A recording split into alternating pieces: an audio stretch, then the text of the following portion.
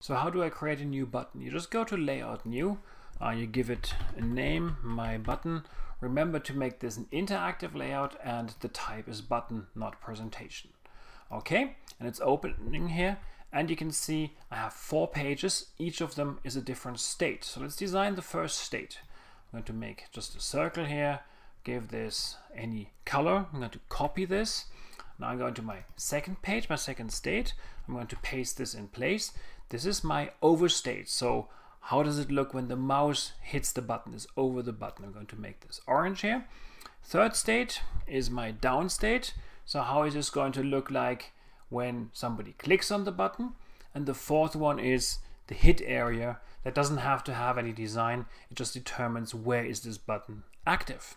And I'm already done. Let's go back to my Flash design. What I want to do is I want to use the button. So I'm going to create a picture box, right mouse click it, convert this to an interactive object, to a button. So interactive design already fills this out.